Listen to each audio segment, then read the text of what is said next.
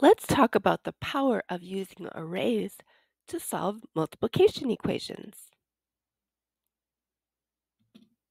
An array is a math model with rows and columns.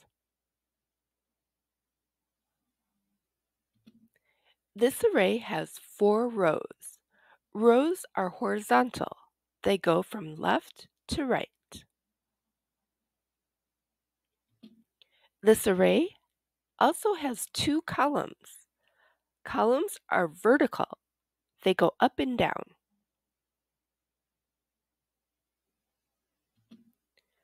First, let's practice writing multiplication equations that match an array.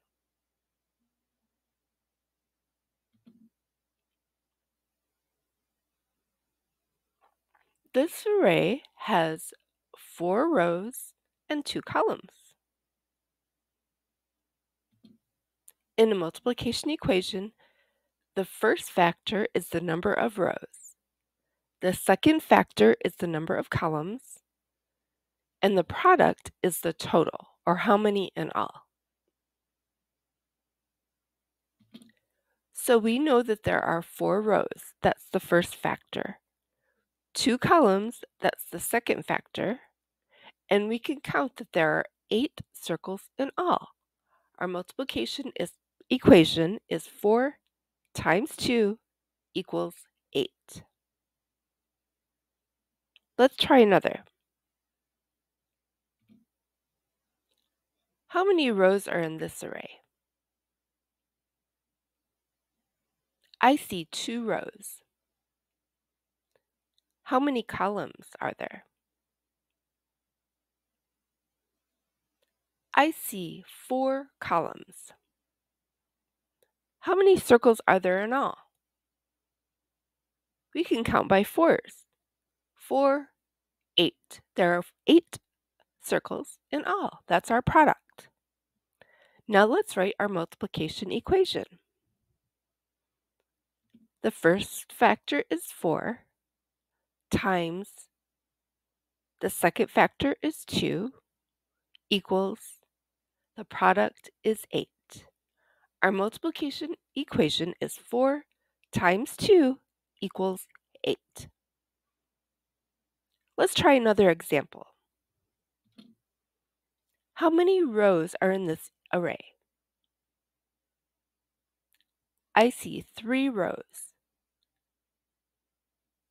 How many columns are there? I see 4 columns.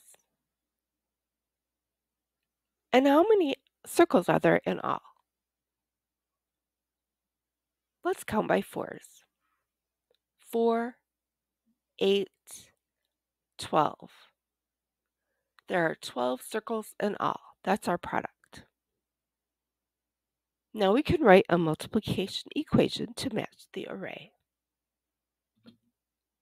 The first factor is 3 times the second factor is 4 equals the product is 12.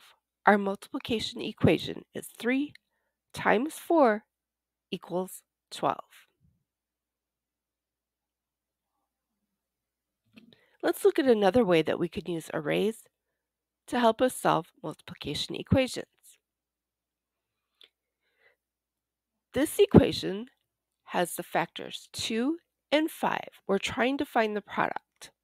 Now you may know your multiplication facts already and just be able to write the product here. 2 times 5 equals what? But there's another way. You can quickly find the product by drawing an array. Remember, the first factor is 2, so there should be 2 rows in your array. The second factor is 5, so there should be 5 columns. Your array should look like this, 2 rows of 5. Now we can simply count the circles to find the product. Let's count by fives. 5, 10. There are 10 circles in all, so our product will be 10. 2 times 5 equals 10. Great work. Let's try another example.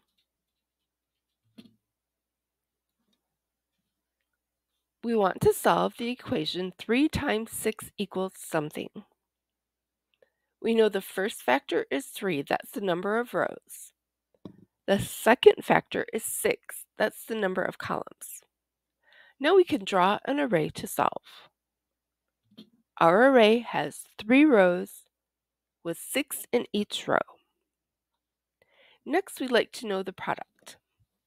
We can count by 6s or 3s. Let's try counting by 3s 6 times. 3, 6, 9, 12, 15, 18. There are 18 circles in all. That's our product. Our multiplication equation reads 3 times 6 equals 18. Let's keep going. This equation says 2 times 7 equals something. Let's draw an array that has 2 rows with 7 in each row. It'll look like this.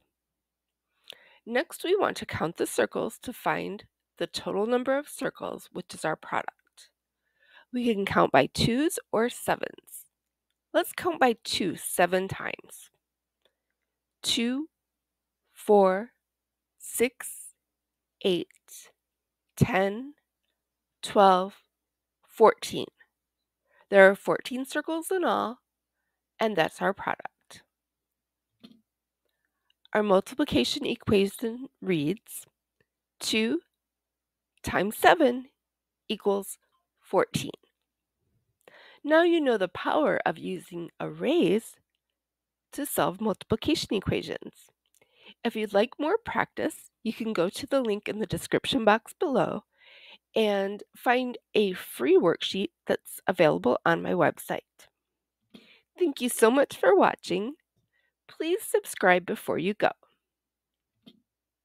Good work.